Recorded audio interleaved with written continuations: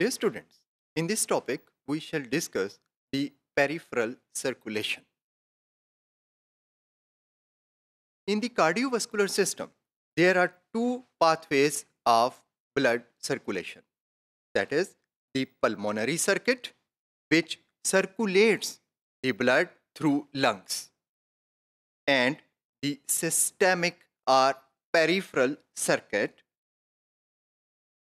in which blood is pumped from the left ventricle, flows through the body, and returns to the right atrium. In the peripheral circuit, the left ventricle pumps oxygenated blood into the aorta, which is the largest artery in peripheral circulation. Branches from aorta form the arterial system that supplies blood to organs and major body regions. The arteries branch to form capillary beds in tissues, जहां पर oxygen और carbon dioxide का exchange होता है.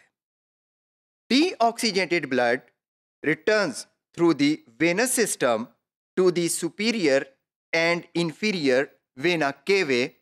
These vena cavae open into the right atrium of the heart.